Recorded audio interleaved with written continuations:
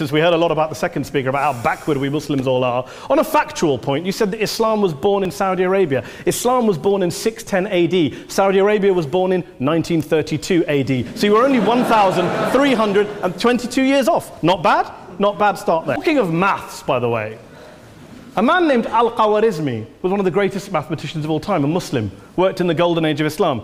He's the guy who came up with not just algebra, but algorithms. Without algorithms, you wouldn't have laptops. Without laptops, Daniel Johnson tonight wouldn't have been able to print out his speech in which he came to berate us Muslims for holding back the advance and intellectual achievements of the West, which all happened without any contribution from anyone else other than the Judeo-Christian people of Europe. In fact, Daniel David Levering, the author of the Pulitzer Prize-winning historian and author of The Golden Crucible, points out that there would be no Renaissance, there would be no Reformation in Europe without the role played by Ibn Sina and Ibn Rushd and some of the great Muslim theologians, philosophers, scientists in bringing Greek texts